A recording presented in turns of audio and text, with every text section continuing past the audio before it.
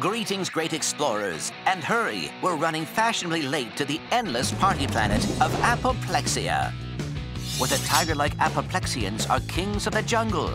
A jungle shindig, that is. Their world's tall trees are superb scratching posts, perfect for climbing up and up.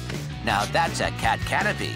The sandy surface below acts as one big litter box, but let's leave that sand trap to your imagination. It's not all catnaps on Appoplexia, though. Using their heightened dexterity, the Appoplexians leap from tree to tree to surprise their friends and family, just for fun. Yes, this civilization is one giant rumble royale.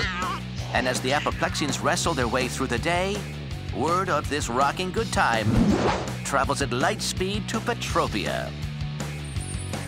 Although civil war has ended here, rebuilding society is a lot of work. I don't know about you, but I need a vacation.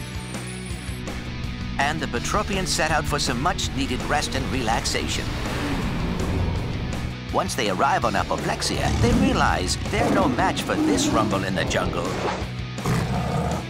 The Petropians can't keep up with the charismatic and energetic natives. As a last-ditch effort to join in on the party, the Petropians create a giant crystal structure and blast energy beams at it to create a nightlight for their gracious hosts.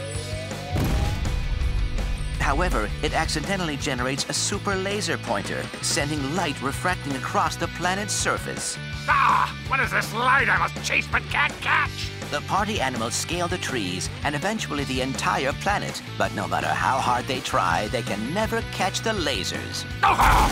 Don't worry, these cool cats always land on their feet. Well, most of the time.